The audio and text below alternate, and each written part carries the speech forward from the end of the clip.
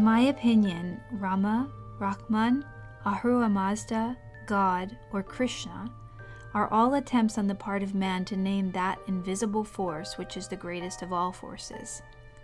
Gandhi, August 18, 1946.